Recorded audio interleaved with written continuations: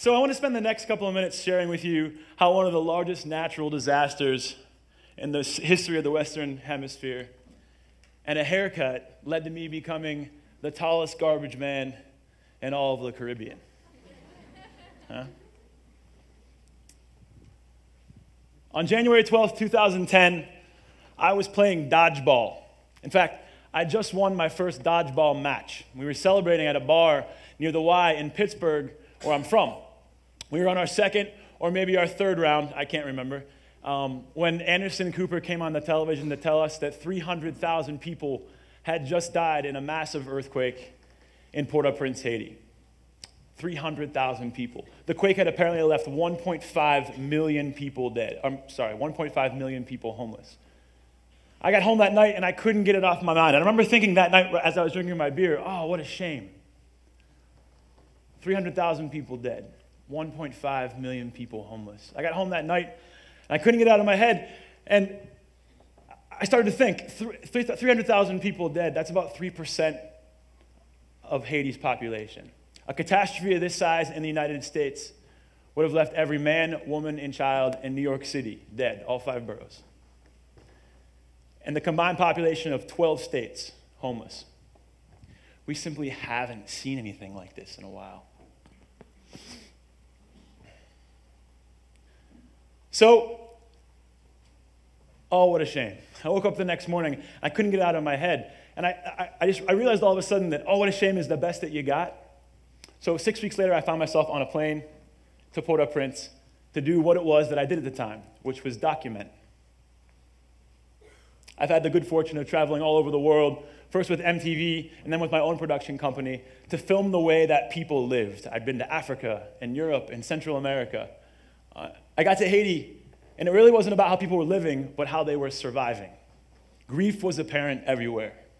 This is a guy grieving over mass graves in Port-au-Prince. People prayed. And after a week in Port-au-Prince and almost 1,500 pictures, I realized that some things are the same in every language. I realized, I knew immediately that I needed to return to Port-au-Prince. So in May, about 6 weeks after that, I enlisted the help of one of my best friends, Jesse Calesi. He's a photographer in Pittsburgh and a much better photographer than I am. And together, we made our way to Port-au-Prince. In fact, he'd never been outside of the United States before. He underestimated Haiti's heat. And before we left, he had forgotten to get a haircut. So when we arrived in Port-au-Prince, our host, Pastor Ernsto Jean-Louis, took us to a barbershop in the hills above the city. It was clear that Jesse really needed a haircut, isn't it? He took us to a barbershop in the hills above the city. And Jesse sits down in the barber's chair. The barber looks at him and says, well, what do you want? Jesse looks at him, and then he looks at the options available to him on the wall. And he looks back up at the barber and he says, none of those. And it was at that moment that Tassy Filsame came, took me aside out into the street outside the barbershop, and he asked me to help save his life. See, I'd known Tassy. I'd met him before. In fact, he was a singer in Pastor Jean-Louis' church. But I didn't know too much about him. So he began to tell me his story. Tassy's from a neighborhood in Port-au-Prince called Cité Soleil. It's one of the poorest neighborhoods in the city and certainly one of the poorest in the Western Hemisphere. 5 brothers and sisters, 11 nieces and 1 nephew. His name is Donnie. And Tassy and his family are among that 55% of Haitians that live in abject poverty, less than $2 a day. When he was 13 years old, he discovered a lump in the lower left corner of his jaw, about the size of a pea. And over the course of 3 or 4 years, it grew until he was diagnosed several years later with a tumor that was slowly eating his face. What's ironic is that Tassy had survived the earthquake, but the doctors and the nurses and even the hospital that were to save him didn't. And here he was on the street outside of a barbershop in Port-au-Prince asking me for help. Can you help me? Ou ka aide-moi in Creole. Kind of rolls off the tongue, doesn't it? Can you help me? And this is when I learned the first of many lessons that I learned from Port-au-Prince. And that's when somebody asks you for help when you're back home in Pittsburgh, it can change your calendar.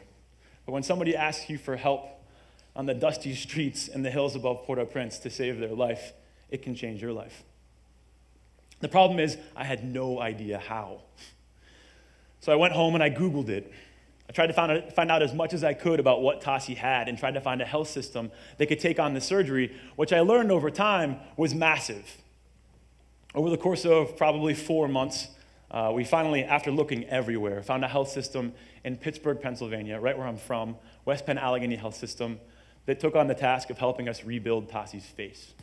They do it at cost, so we needed to raise over $100,000, and I'm happy to say that dozens of volunteers and friends and family came together in Pittsburgh to raise the $100,000 that we need to get Tassy here. After dozens of meetings, hours of negotiations with immigration, because Tassy didn't have a visa, in November of last year, we brought Tassy to the States for the surgery that would save his life. He spent 4 weeks in the hospital after a procedure that took his entire jaw out, right? They peeled his neck up, took his entire jaw out, and replaced it with a bone from his leg. Pretty crazy stuff, right? Then he spent the subsequent 4 months in the States living with me and my roommate and my dog Buster, recovering. And it would have been a great 4 months, except Tassy was really melancholy all the time. He was kind of a shy kid and really withdrawn.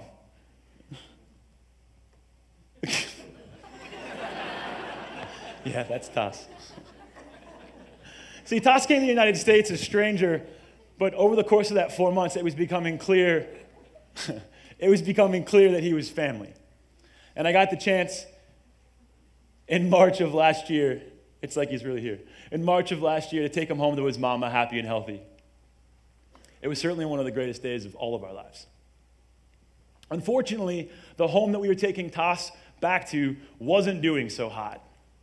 Right? At the time and now, 80% of Haiti's population lives under the poverty line. Over half live in abject poverty. That's less than $2 a day. It's difficult to find an education or get a decent job in Port-au-Prince. And at the time, cholera was on the rise. Thousands of people were dying. We've heard about all these things in the news, right? Over and above that, Haiti was being overrun with waste. It wasn't something new. Port-au-Prince, a city of 4 million, only has 15 working garbage trucks. So the question is, what to do about it next? And it was here that I learned the second lesson that I would learn from Port-au-Prince, and that's that we could save all the Tassys, all the faces of all the Tassys all over the world, and there are certainly millions of them. But we wouldn't save one life until we could create a home that our Tassys could go back to and get a job so that they can help themselves. A lot of smart people have said this, but if we only treat the symptoms of poverty without addressing its root cause, people will always be poor. I'll say it again because it's important. If we only treat the root cause of poverty, if we only treat the symptoms of poverty without addressing its root cause, people will always be poor. It became clear that jobs were a thread that held a number of solutions in the developing world together. With a good, decent job, you can have access to better nutrition. You have access to better housing, cleaner streets, access to immunizations that lower your rate of infectious disease, lower rates of malnutrition, clean water, access to a good school, and more, first and foremost and above all, dignity in a place that needs it more than anything else. But we weren't sure where to begin. We immediately felt insignificant. We'd helped Tass. He's one. And that took $100,000. There's millions of Tassys just in Port-au-Prince. Team Tassy was doing great. We'd since added 5 new kids to our roster. Jaline, Ruth, Nathaniel. Jaline, Ruth, Nathaniel, Jamima. Who am I missing, Frank? And Wilkins, that's right. Meanwhile, Ernso, who trains entrepreneurs to create business in Haiti, sat me down at his kitchen counter in Port-au-Prince and asked me, can you help me? I need to create more jobs. Uka aide-moi. Can you help me?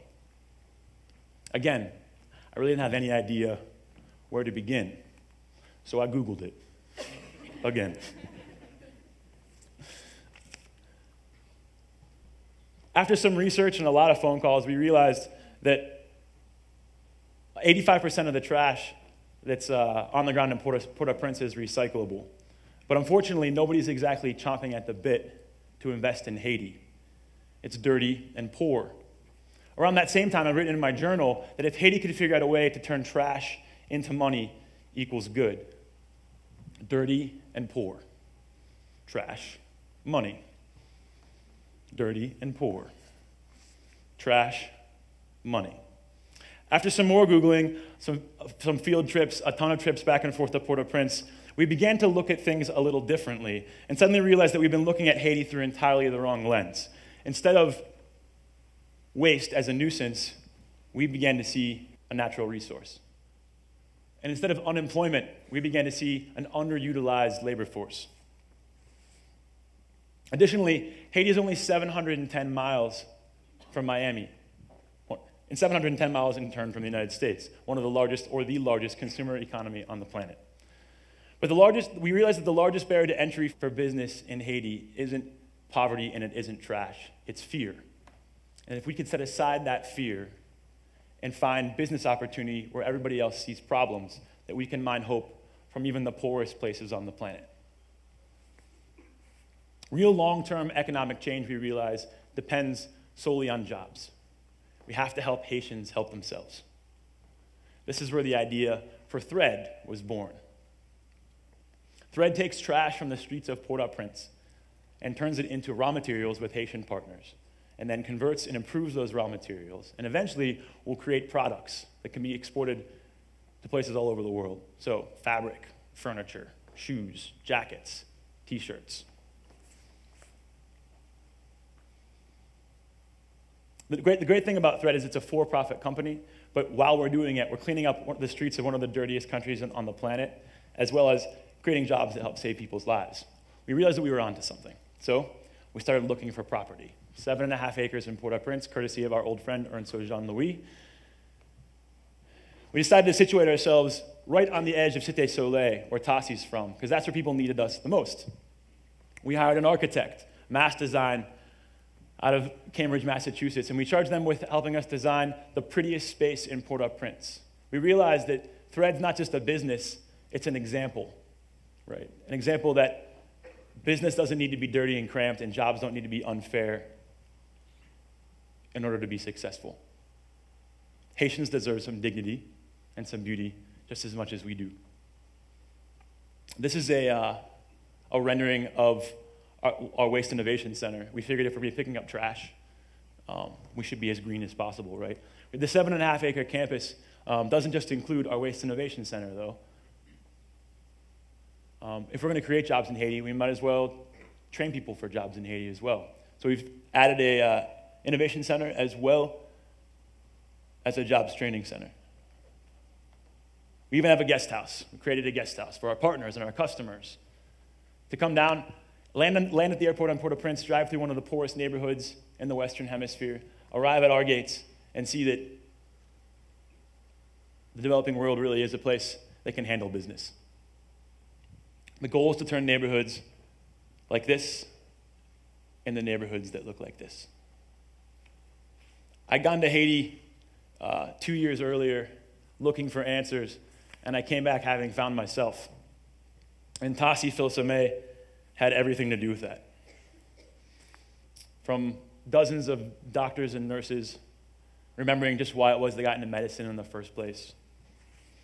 Friends and family, hundreds of them, that realize just because a kid's skin is a different color and he speaks a different language doesn't mean that he's not family. That bills and appointments and grocery lists all pale a little bit in comparison when the kid sitting next to you at the dinner table knows what it's like to go without food for a week or so.